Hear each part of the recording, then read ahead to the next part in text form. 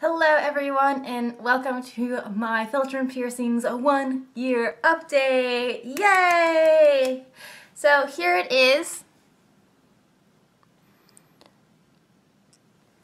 I have had this piercing for 1 year. It is crazy because I've never had like an oral piercing last this long. I've always had complications with them, and not that this one didn't come with its own complications, but I mean, like, it's done and over with the healing process. It doesn't really bother me that much. So I kept it in and I never took it out, and this is pretty much my update, which is crazy.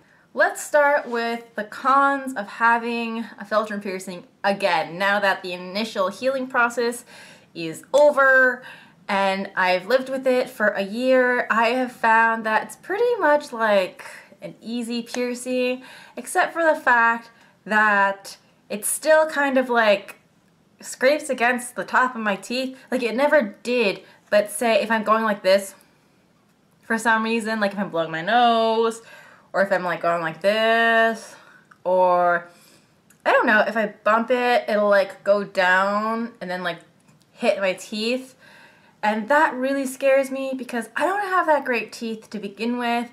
And I know I said that, like, if it went down to it, I wouldn't be upset if I had to pull out all of my teeth and get fake ones, because it's at that point where my oral health is that bad. I mean, like, I brush my teeth, but, like, I am just prone to, like, dental issues, like cavities, and just all of these things. And, like, I have no enamel on my teeth for some reason. I don't know. This has just been a lifetime thing, and I'm old, but I'm not old enough to have like all these fake teeth and dentures and stuff. But at the same time, like, my mother has had like fake teeth in the front for like my entire life, so I know it's coming because she definitely had me when she was younger than me, and she already had fake teeth at that time. So it's coming. Anyway, back on track. It hits my teeth sometimes. I do worry about like scraping. I know a couple of people say that they do have sensitivity in the front two teeth because the piercing back has scraped away their enamel, and they're like, if you look really closely you can see exactly where the scrapes are, and I'm like, oh, that's creepy, I don't really want to know, but thank you. The second thing is I blow my nose every single day. People commented in my last video, like about my 10 cons, that snot should not get stuck in your piercing. However, I blow my nose every single day. I don't have allergies, but I have just like, I just have a runny nose. It's always runs. It could be 100 degrees outside and my nose is still running. And people just don't understand that, like, the distance between here and here is not large, okay? So when I blow my nose, like, it's literally like half an inch. If I had a ruler, I would measure it, but I don't have a ruler. But if you can see, like, here to here, not a lot of space. So I blow my nose, and if it's like a lot of snot, it's like in the piercing. So after I do blow my nose, I have to go in and like clean it out, like with my fingers. I have to like pick out my boogies. I don't have boogers, but I have to pick out like the snot from my filter and piercing, and people are just like, what are you doing? And I'm just like, don't bother me, please, don't, just don't look at me, just don't. So that is another thing that I'm still just like, oh, I mean, pros and cons, right? Is it worth it to keep it in? The third big con is the hiding thing. I did post a video out, two actually, about hiding it, and then another one about my experience of hiding it for an entire month. And that is another thing. It's just like, I think that the way that I hid it was pretty okay. I don't think that it was very noticeable, but in the back of my mind I'm like, what if people can see it? What if they're like, what is that? And I have also tried glass retainers. I have also tried just taking the top off, and I find that the way that I have chosen to hide mine is the one that looks the closest to not having anything at all, but even still, it was just like, I can still see this. You know, I wonder if other people can see this. I still to this day get people going like, what's that? And it's just like, even when I'm hiding it or when I'm not hiding it, it doesn't matter. And it's just like, oh, it's a piercing. And it's just like, I just don't like talking to people if I have nothing to say to them. So having to answer questions is very annoying, which I know is part of it because I used to have more like questionable piercings where people were like, how does that work? Like I used to have a microdermal or microdermals when they were like new and no one else had them. So I got like a lot of people like following me down the street, having conversations with me and asking me these things, and I just didn't realize that that would happen again because I had this, but it does. It's pretty much now like the 10 cons, and now it's mostly 3 cons of having it. Oh, I will say the one thing that is really annoying is that, so a lot of people don't realize, I guess, that the backs of your oral piercings will eventually like gather gunk on them. It's like plaque or tartar or what, I can't remember which one is which, but like it starts coating the back of your piercings, and I never had a problem with like the lower lip piercings because when you're like brushing your teeth, you can just kind of go like this and like brush your piercing back. But I feel like with this one, when I started noticing that it was like gathering that kind of stuff, I was just like, do I go like this and like brush the top? Like, I was just like, this doesn't make any sense. What do I do?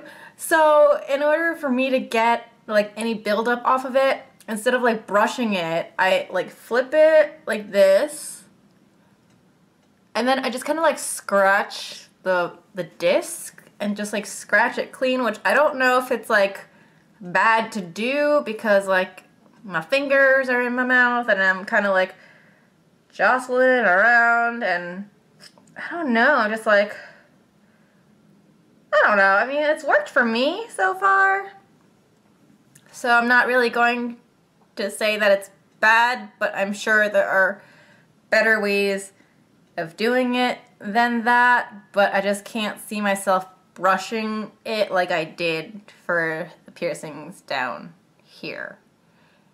Yeah. Another strange thing is going to the dentist. I do refuse to remove this when going to the dentist, so when I get x-rays, they just don't do the front and they'll just only do the back up to like here, which is fine because I feel like that's really the most important part anyway. I feel like if you had any cavities in the front of your teeth, you'd be able to see them just by looking in the mirror because there's not that big of a space between like your teeth. So I don't really care, to be honest, but that's another thing that people are like, you have to take out your piercing, and I'm like, no. So I get like inadequate dental care, but it's my own problem, I guess. Okay, so that's like 5 things really. But they're not really cons, it's more of like personal choices that I have made due to this piercing. But all in all, like, other than that, like, I still think it's cute. I think it accentuates my face. I think a philtrum piercing accentuates anybody's face. I haven't had any real problems with it swelling up really big, except for that time when I ate the 2 times spicy nuclear fire ramen. That time my lips swelled up so big that I had to change the bar again. But other than that, I haven't had any swelling. I haven't had any like weird pussing. I haven't had any pain. The back of the disc hasn't nested in my lip like everybody else's has, apparently. I used to have that problem with all of my piercings on the bottom. Like, it would start nesting into my lip, but this one does not, as you can see. You can still see the entire back of my piercing. And I mean, like, I literally have no complaints that are real complaints other than the cons, which are just things to think about.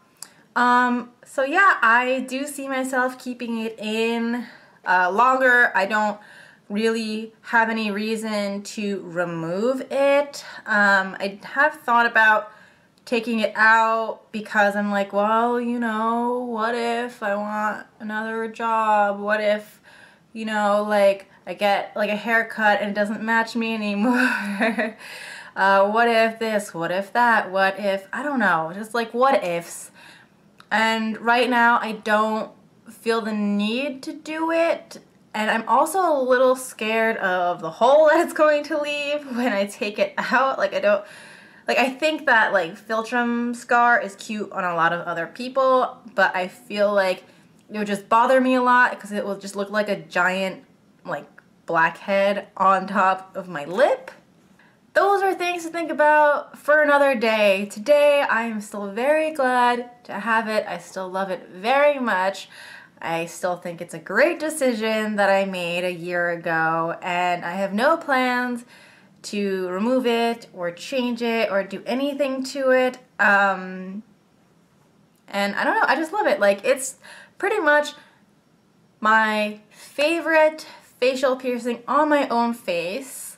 My second one would be my septum, and my third one would be my nostril, obviously. I've never had like an oral piercing fit my face so well, and I just look back on old pictures where I had like side and middle done, and I'm just like, ugh, it looks so bad. And I'm pretty sure it's not gonna happen with this, but you never know. Everybody always looks back on their old photos like, oh my god, what was I doing? That was such a bad decision. So we'll see in the future. But for now, this is it. I love it. This is my 1 year update. Thank you guys so much for watching, and I'll see you guys next time. Bye!